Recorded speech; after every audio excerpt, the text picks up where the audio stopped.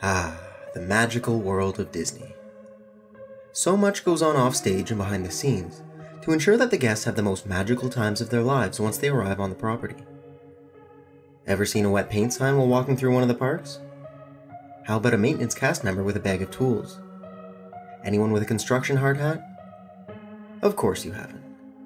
That would ruin the experience, and Walt Disney World is perfection.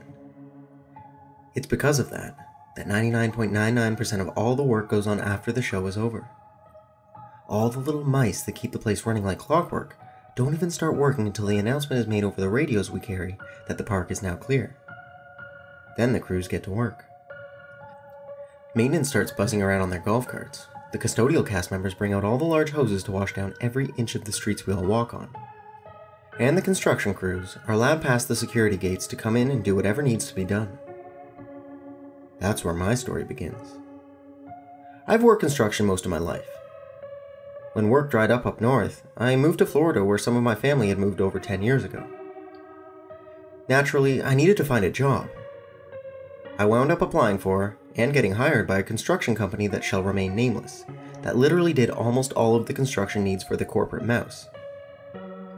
I spent 5 or 6 overnights a week at various locations at Walt Disney World with coworkers. We weren't employed by Disney, hence we were not cast members, doing whatever our foreman told us needed to be done. Sweet gig, actually, even though it was very hard work at times. Just think, how many people can truly say that they get to ride around Magic Kingdom, Animal Kingdom, etc. in the dead of night in trucks, golf carts, what have you, while the park is just about empty, except for the skeleton crew? For about the first 6 months, I kind of kept to myself, except for talking with the crew of the company that I worked for. Then I began noticing how chummy many of the Disney overnight crew was with our staff. Custodians, when working in the same areas as us, would come and talk to the boys as well as the overnight security cast members. I began to slowly get to know many of these folks as well. They, for the most part, were really nice. I got to know many of the night security staff, by face at least, at all 4 parks as well as the resorts. If you didn't know, Walt Disney World opened in 1971. It was actually not too uncommon to come across someone who had been a lifer with Disney, or knew someone who was. 40 plus years working for the mouse, God bless him. Even my foreman, who, although did not work directly for Walt Disney World, was one of these. Boy, did they have some stories to tell to pass the time. As I adjusted more to the job, I began to get more comfortable with my surroundings. The cast members grew more social towards me, and I was able to make my way through the parks without getting lost too. Let me tell you, that is not an easy feat when you first start out working there, especially at night. Although it's not pitch black, there is very minimal lighting, except for when we put our floodlights up to do our work. Security is only using flashlights or the headlight of their carts to light their ways, and store lights are only on if someone is working in them. Quite eerie, and yet cool at the same time. It's like a totally different place than during operating hours. As a matter of fact, one time, when I decided to visit the park as a guest, I couldn't find a ride that I wanted to go on because it looked so different during the day with all the colors, people, sounds, and music. 1 year of working at the place full time, and I had to swallow my stupid pride and get a map. Pathetic. Anyway, as I started conversing more and more with the cast members, some of the security staff and I found out that we had a mutual interest in the paranormal. Of course, that would come up in conversation eventually when working graveyard shifts. I would get to hear stories from them all the time. The famous ghost in the Pirates of the Caribbean ride, the murder-suicide in one of the rooms of a certain resort, the jumping off of terraces in another. Ghosts of cast members who have passed on and come back to say hi. The spooky occurrences at rides where some unfortunate guest was killed. The stories went on and on. Although fun to hear, I won't lie, it did give the whole property an ominous feel at times that a guest will never get to experience. Even coworkers of mine had stories to tell, attractions turning on even though the lockout-tagout system was in place to ensure that they didn't. Following someone to a break room, and walking in to find no one in there. And of course, the noises and voices when they were working alone. So, several months ago when arriving at work, the foreman called our team over for a meeting. He announced that we would be starting a new assignment in the Magic Kingdom. We would be working on the Seven Dwarves Mine train ride. This attraction would be opening later in the year. This was actually really exciting. Up until now, my crew, since I had started with them, had been doing mundane yet necessary assignments. We had the pleasure of pouring concrete, digging ditches, fixing bathrooms, good stuff. Now, we were actually going to get to work on an attraction. Imagine me getting to tell my future wife and children that I helped make this as we were riding it. They would be in awe and so proud. The building was already up for the most part, and we were going to be working on making it show ready. You know, making a building look like a mine inside and out. Fabricating rocks, fixating jewels, the works. When the time came to start this, he had us meet in one of the cast members' break rooms inside the attraction. For those that don't know, most, if not all attractions have break rooms inside of them that the public can't see. A cast member working the ride literally doesn't have to leave if he or she doesn't want to, even for a lunch break. He explained the job, who would be doing what each week, all the normal details. Then he proceeded to tell us that as per Disney management, we were to take all of our lunch breaks at 3 a.m. and to only take it in this particular break room we were in. I thought of this as kind of weird. Since my employment with them began, we were never told when and where to take lunch. We would usually stagger our breaks as well so that most of the crew was always working. Whatever, I guess. The mouse paid our bills, and who the hell was I to question it? I was still the rookie, but I will say this. I saw what I was thinking in the eyes of my coworkers as well. We were only a group of 10 guys on this assignment, and we were broken up into 2 groups of 5. One group would work on the outside, and one group on the inside of the attraction. I was in the inside group. It was a pain to work in that thing, due to the size of the spaces where we had to work. Maybe 1 or 2 floodlights would fit in an area where we were working. It gave an effect of staring into a fire in the woods. While working on a wall, it was bright as hell. When you came out of that space, you were as blind as a bat. It became a contest. Whoever tripped the most and broke their ass each week had to pay for the drinks when we went out together.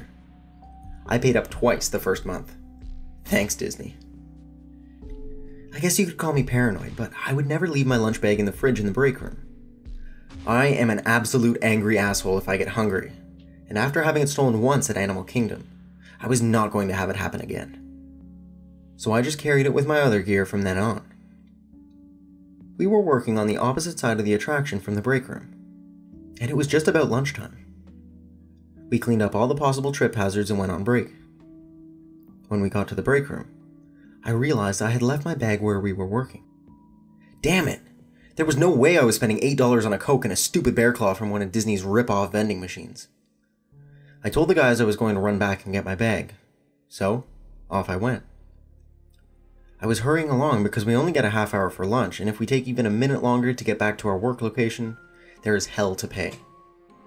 And you all know how fast a half hour flies by, unless you're working. Trying to make good time, I must have made a wrong turn in all that blackness. My stupid flashlight was in my tool bag, of course.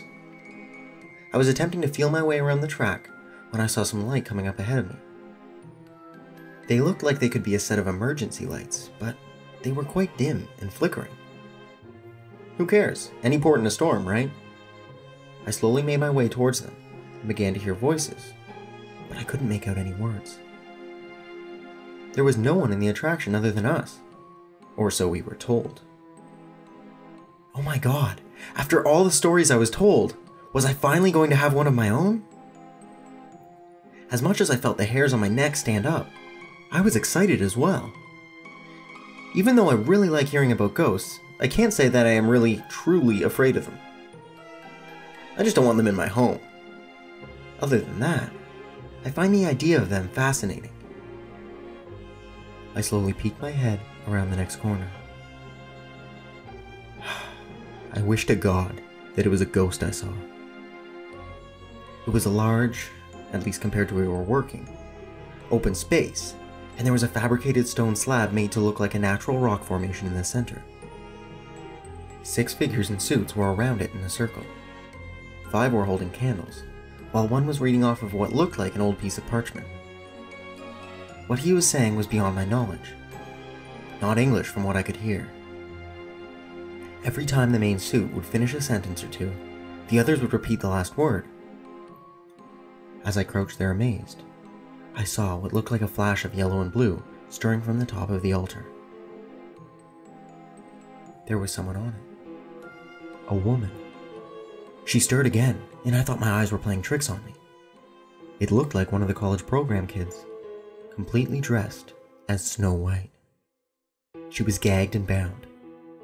What the hell was I seeing? Her eyes were huge and filled with fright. Tears were streaming down her face, making her overly done makeup run. As much as she struggled, she could barely move. The man with the parchment stopped reading. The others all produced some crudely made daggers and made their way to her.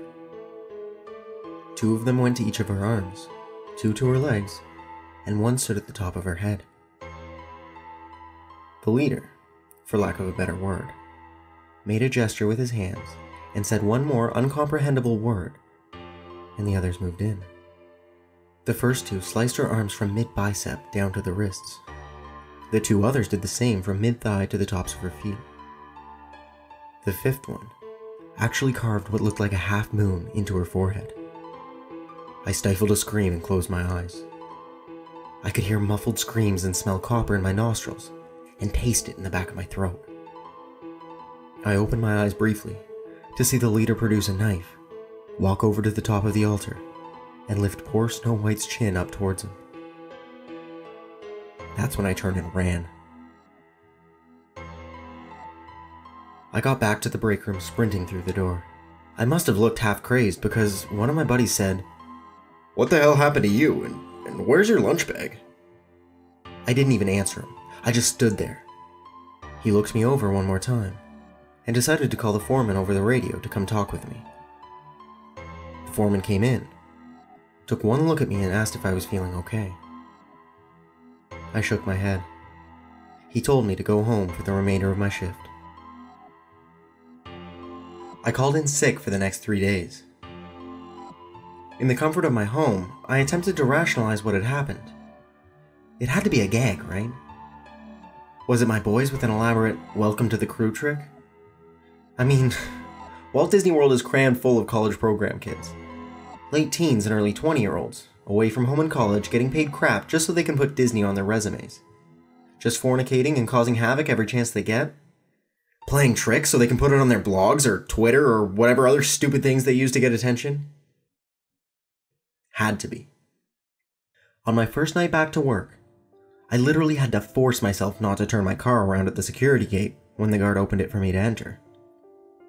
When I got to the break room, one of the lifers I worked with was sitting there seemingly waiting for me.